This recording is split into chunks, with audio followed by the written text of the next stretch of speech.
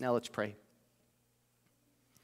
Father, we ask humbly, with gratitude, Lord Jesus, that by your Spirit you're in our midst this morning at work in our hearts and lives, and with gratitude that your word is truth, and that, Father God, you're here, you are our Father, and you're worthy of our worship, that as we seek your face now through the pages of Scripture, Spirit of the living God, be our teacher, be the one to strengthen, encourage, and challenge us. Continue your gracious, patient, committed work in our lives to continually reproduce the character of Jesus in us. And we thank you in faith for the way some of that's going to be accomplished in the moments that are before us. We continue to seek your face through your word. We pray in Jesus' name, amen. So a few years ago, a guy by the name of Samuel Porter came up with an idea to make some quick cash. And his plan was pretty simple. He'd walk into a grocery store in Pittsburgh, Pennsylvania, with a counterfeit bill and hand that counterfeit bill to the cashier and ask for change. And if it all worked according to plan, he'd leave the funny money behind, and of course the cashier would give him the change, and he'd walk out of the store with a whole bunch of real money. But the plan didn't go exactly as Sammy had hoped. Upon entering the grocery store, going up to the cashier and handing the bogus bill, well, the cashier immediately identified it as a counterfeit, called the manager, called the authorities. So what went wrong? Maybe it had something to do with the fact that Mr. Porter, in going into the grocery store, didn't take with him a counterfeit $50 bill or even a counterfeit $100 bill. No, in the true spirit of go big or go home, he went in there with a counterfeit $1 million bill. It raised suspicion. At least a couple of things immediately come to mind. I can't imagine any cashier at any grocery store actually having that amount of money in that cash drawer to make change on a $1 million bill. And in addition to that, of course, there's no such thing as a $1 million bill, nor has there ever been. So Sammy didn't leave the store that day with any real money, but he did get to leave with some members of the Pittsburgh Police Department. This morning's scripture passage, as we near the end of our Got Truth study in 2 Peter, is all about counterfeits. But not counterfeit money, counterfeit prophets. If we were to encounter in our lives, in our households, in our faith community, a counterfeit prophet, would that individual be as evident to us as was that $1 million phony bill to the cashier at the grocery store? To the end that we would be able to discern the counterfeit prophet, and as followers of the Lord Jesus proclaim the real Jesus and his true and unchanging gospel. In this scripture passage, the Apostle Peter provides us with some important insight for identifying the phony. The passage is 2 Peter 2, verses 10 to 22. If you're using one of the church Bibles, it's on page 854.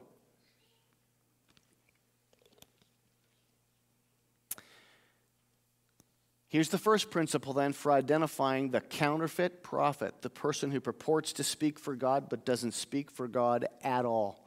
Peter says this person is going to be marked by a prideful attitude. Attitude really matters, and it certainly does when it comes to someone who suggests that they are a messenger for God. In those early churches that Peter was desperately concerned for, there were counterfeit prophets that had wormed their way into the fellowships, and these people were marked by prideful attitudes, just incredible arrogance. Let's pick it up with verse 10. This is especially true of those who follow the corrupt desire of the flesh and despise authority. Bold and arrogant, they, the counterfeit prophets, are not afraid to heap abuse on celestial beings. Yet even angels, although they're stronger and more powerful, do not heap abuse on such beings when bringing judgment on them from the Lord. But these people blaspheme in matters they do not understand. They're like unreasoning animals, creatures of instinct, born only to be caught and destroyed, and like animals, they too will perish. This second chapter of 2 Peter contains some of the hardest-hitting discourses in all of the New Testament on the grave danger posed by pseudo-prophets or by counterfeit prophets. And so the Apostle Peter, deeply concerned about it and moved by God the Holy Spirit, actually devotes then 1/3 of this brief 3-chapter letter to that very subject of identifying the counterfeit prophet. And in the verses, Peter straight up says that the counterfeits that were imperiling the early churches, they were marked by an incredible pride-filled arrogance. They were presumptuous. They were a law unto themselves. They refused to come under authority. Not only that, they despised authority.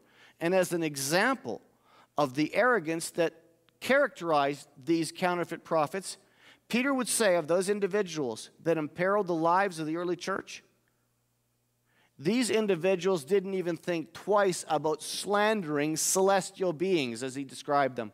It's a way for Peter to describe the entities in the demonic world.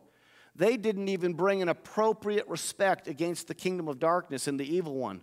Contrasting that would be the contest between the archangel Michael and the enemy that's described in Jude verse 9. So the archangel Michael and the devil were in this battle.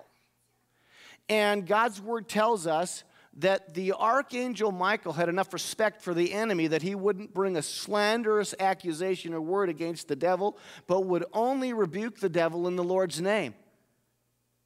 Peter was saying against that are these counterfeit prophets who are so full of themselves and so filled with arrogance that they don't even think twice about going where angels would never dare to go. They just spewed nothing but arrogance in the things that they would teach as purportedly reflecting the truth of God. Their attitude was so over-the-top arrogant.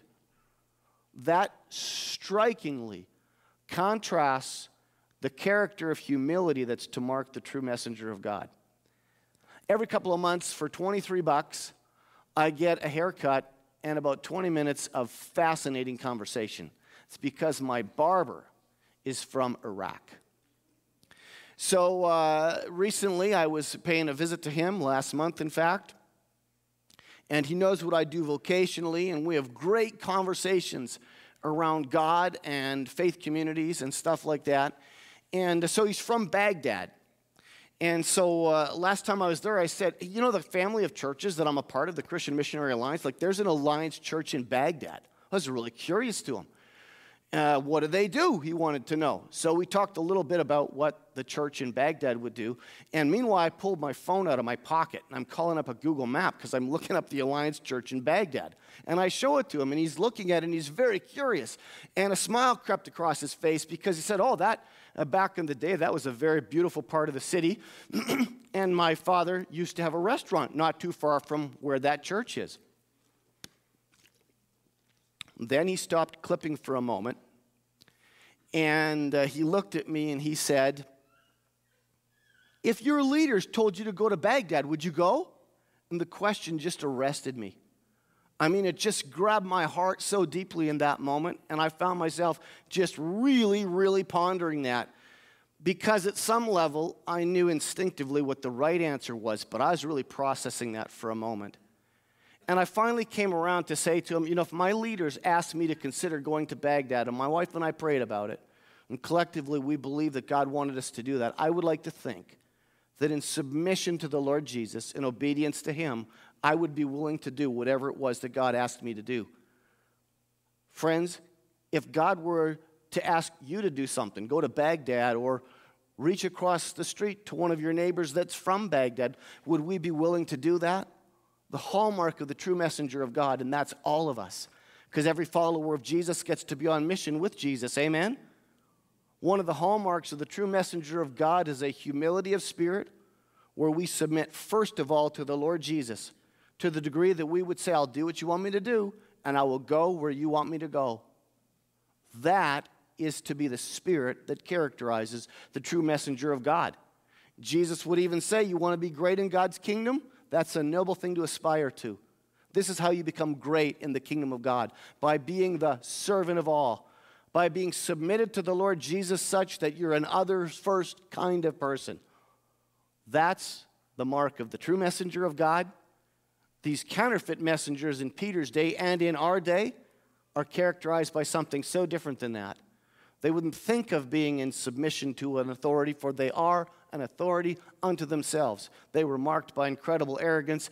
And where we see that in someone who claims to be teaching the truth of God, where there's not a humility of spirit reflective of the heart and character of the Lord Jesus, alarm bells begin to go off for us.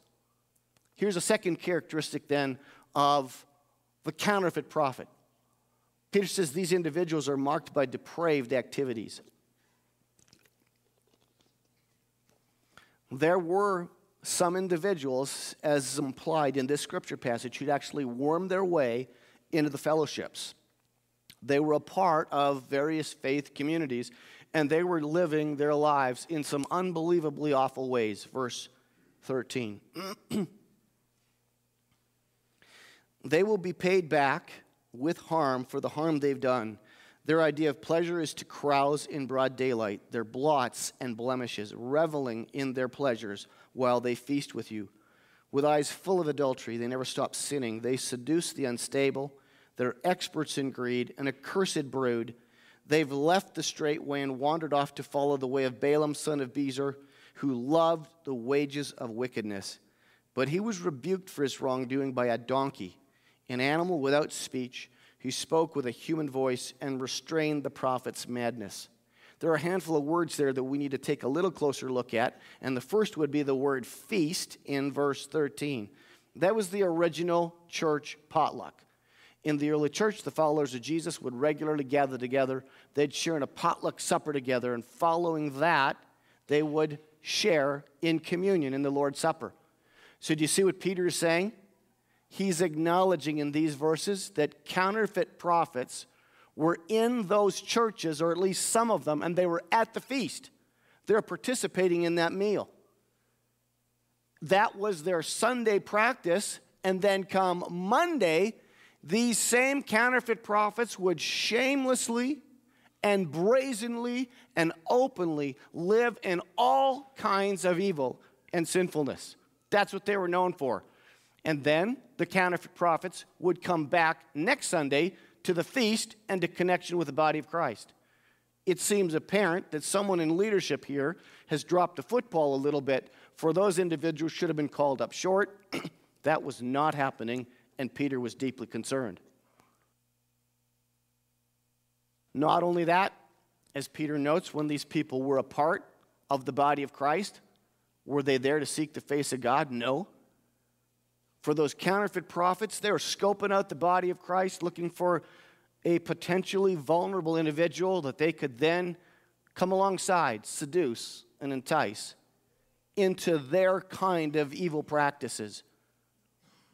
It's a devastating thing that was going on in the early churches. Peter was deeply concerned about it, and that's again why he takes 1/3 of this letter to pour his heart about it. Peter goes so far as to describe these individuals and what they were doing in the early church as blots and blemishes. But not only were they marked by that kind of arrogance and this immoral activity, Peter says they were experts in greed. That's another word that's worth focusing on for us. Experts in greed in verse 14. The word experts comes from a term that gives us our English word gymnasium. And what do you do at the gym? You go to the gym to work out. You train. Peter is saying that those counterfeit prophets in some of those early churches in the Roman province of Asia Minor, they actually were training, working hard at getting good at being bad. They were experts in ripping people off, in manipulating others in order to line their own pockets.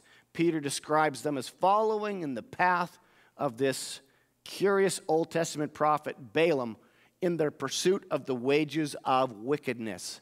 So who is this Balaam guy that Peter refers to here?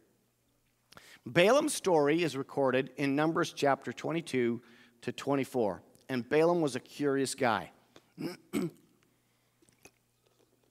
One day, the king of Moab came to Balaam, and he was troubled because he was tired of the Israelis handing their butts to them every time the Moabites and the Israelis got in a dust-up. Because he had it figured out, the God of the Hebrews is stronger than the God of Moab.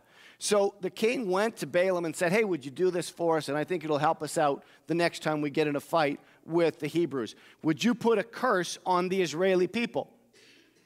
And Balaam said, well, I'm going to have to ask God if it's okay if I put a curse on his people. I mean, it just seems like a prayer you wouldn't really have to make to God. But curiously, God sort of engaged Balaam, kind of played ball with him on this one. And in time, God even told Balaam to go back and talk to the king of Moab. That's because God knew that through the actions that were about to unfold in the life of Balaam, his deceptive heart would be overwhelmingly revealed.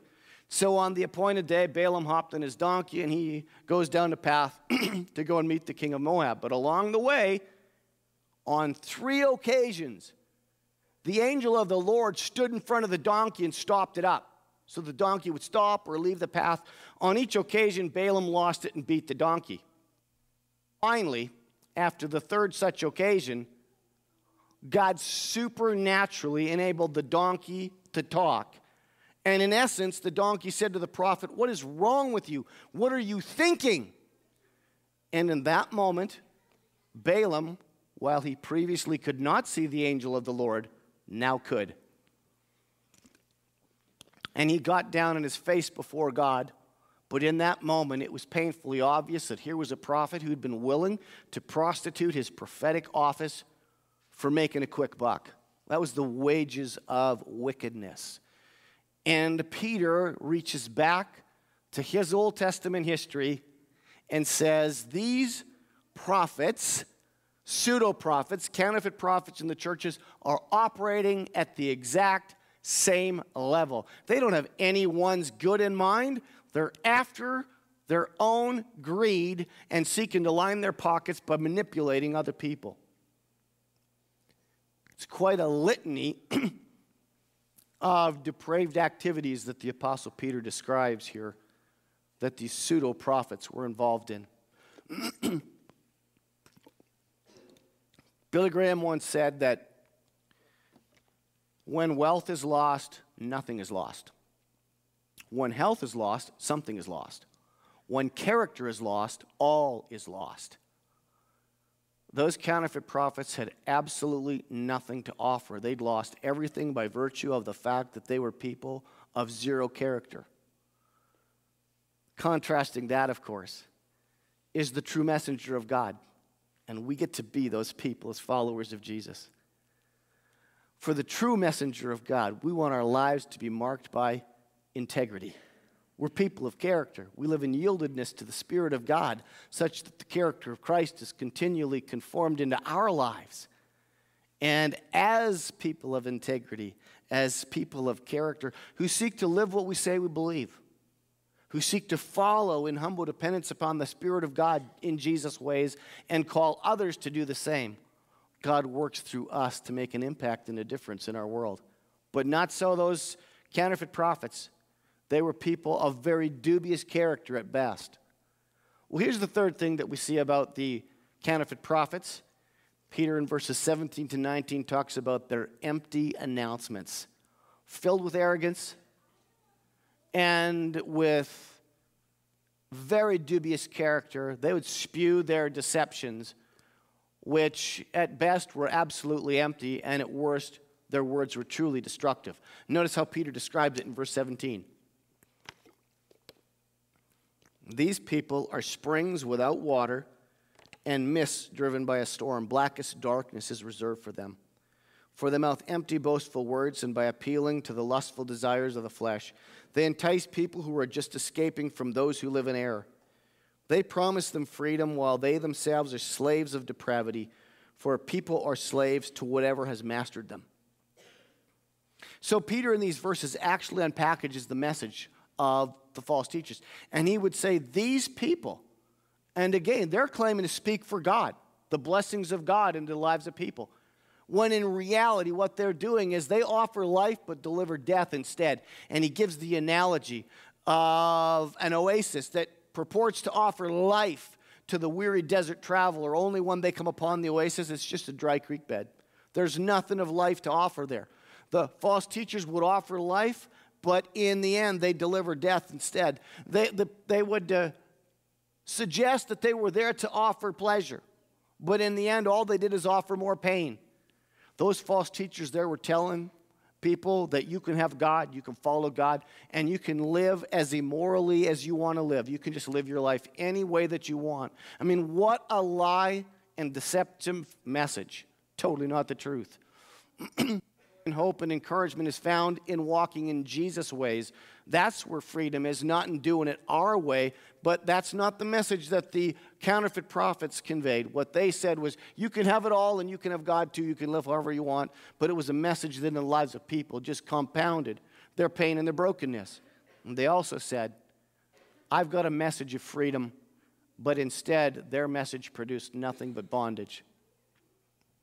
So 4 years ago, the very last soldier from the Second World War to surrender passed away. And the fellow's name was Hiro Onoda. So the Second World War concluded in 1945, of course, but this soldier remained at his post for the following 29 years on a small South Pacific island. Evidently, they knew that he was out there, because they sent search parties to go and find him and to tell him that the war was over, he could come home. But he assumed that the search parties were enemy scouts, and so he hid. They flew over the island and they dropped leaflets down on him to let him know that the war was over, you can come home. And he assumed that it was nothing but enemy propaganda. So one day, an individual took it upon himself to actually visit this South Pacific island to look for this soldier. And in time, he found him, and he handed to the soldier a letter which was written by his commanding officer. And Hiro read that letter, and in it he said he was commanded to come home because the war was over. In fact, by then, it had been over for nearly 30 years, and the soldier was now in his 50s. But he did at that point get to go home. He went back to Japan. I think of that, and then I'm reminded of something that happened 2,000 years ago. The Lord Jesus Christ, the eternal Son of God, he stepped onto the battlefield, and through his death and resurrection, he won the victory. When we choose to yield our lives to Jesus alone as the one who could forgive and lead us, we find freedom from sin and shame, and freedom from bondage, and freedom to live in joy and in peace and in strength and in victory. That's the true message that the true messenger of God brings, as opposed to the deceptive, destructive messages of the evil one. As those who are blessed to be on mission with the Lord Jesus, that's the good news of the gospel that's been commended to us to convey. Well, finally, in the last 3 verses, 20 to 22, Peter makes what really is a tragic acknowledgement. These counterfeit prophets were 100% that. Counterfeit.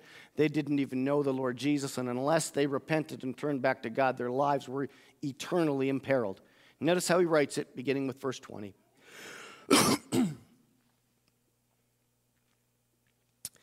If they have escaped the corruption of the world by knowing our Lord and Savior Jesus Christ and are again entangled in it and are overcome, they're worse off at the end than they were at the beginning. It would have been better for them not to have known the way of righteousness than to have known it and then to turn their backs on the sacred command that was passed on to them.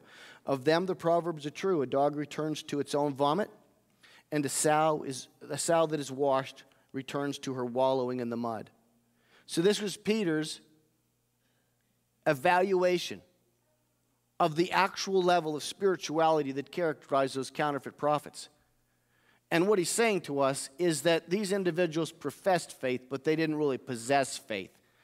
At some point in their lives, they'd heard the truth of God, they'd heard the truth of the gospel, and they'd pondered it for a minute, but rather than truly yielding their lives in faith to Christ, they walked it back. They walked away from the truth. And in so doing, Peter said, wow, they were worse off for having done that than if they'd never heard the truth at all to begin with. In other words, it's always a serious thing to come under the truth of God's word and walk away ignoring it. That's what these individuals had done. Presumably, they'd had some kind of a warm, fuzzy spiritual moment where maybe some aspect of God's truth even provoked them a little bit, and they embraced a period of personal reformation where they said, I'm just going to try harder tomorrow, and next week I won't do that. But they did not yield their lives in faith to Jesus such that they experienced Holy Spirit transformation. So they were counterfeits in every way. They weren't genuine followers of Christ. And then to drive home this argument, this tragic acknowledgement that Peter makes, he used a couple of analogies. He talks about the pig and the dog. He says you wash a pig up and set that pig back in the yard, and what are they going to do? They're going to run for the mud. And what about the dog? A few weeks ago, our pretty little Jade Grace, 3 years old, was with us, and as we learned after the fact, Jade Grace had been feeding our miniature Dachshund gummy bears. At some point, as the weekend unfolded, said dog got rid of the gummy bear. And you know the crazy thing about a dog? And it's a gross analogy that Peter gets, but it's really intentional on his part. The dog pukes up what is in their belly, and then what do? They step back, look at it, and say, cool, warm meal. That's the way dogs operate. It's a gross analogy, but Peter makes a profound point. The pig and the dog, they do what they do because that's their nature. The counterfeit prophets did the evil, gross, and disgusting things that they did because that was their nature. They'd never been transformed by the Spirit of God. They're just following after who they were. And it was something they needed to think seriously about, get right with God. Or they were in grave danger, not just for this life, but for the life to come. Meanwhile, friends, we who have been privy to the grace of God in Christ Jesus and our lives have been transformed by His gospel, we're the real deal. God by His Spirit is indwelling us. It's all God's goodness and mercy to us. It's nothing that we've done or deserved, but God has done this for us, and we bring the living Christ who is indwelling us by His Spirit into every people contact that we will have through the rest of this day and into tomorrow. And in that way, we get to be God's true messengers, sharing this hope and this love of Jesus that's within us with others. Well, Mark Twain once said that a lie will go halfway around the world before the truth even puts its boots on. That is the destructive power of deception. So how do we take care of ourselves? How do we keep our heads up and guard our households? 3 thoughts in conclusion. Let's make sure that we're in the faith. Those false teachers were living a powerful personal delusion. They were counterfeits. They didn't actually know God. Let's make sure that we're in the faith, that we've come to a place in our lives whereby an act of our wills, we've made a decision to yield our lives in faith to Jesus as the only one who could rescue us from our sins. If you've not done that, or you're not sure that you have, today is the day. Simply pronounce your yes to the Lord Jesus. Tell Him that you believe that He is who He says He is. God's Son who died and rose to set you free. Make sure you're in the faith. Then let's make sure we're growing in the faith. As we engage the truth of God's Word more and more and more, as we ingest it, as we take it in, as we ask God's Spirit to use the unchanging truth of God's Word to shape and mold our lives, by contrast, that which is in error becomes so incredibly obvious. The more we're familiar with that which is true and right, the easier we will spot the counterfeit and that which does not stack up to the truth of God's Word. And finally, let's make sure we're sharing our faith with others in the body of Christ. When God does something in our lives, He teaches us the truth. We come into an understanding. The Spirit helps us to grow as a way of stewarding the body of Christ and shepherding our brothers and sisters. Let's also share one with another that God's truth might, as we disciple each other, build strength into our lives so that we may stand in victory in a world in which there's lots of deception. Let's pray.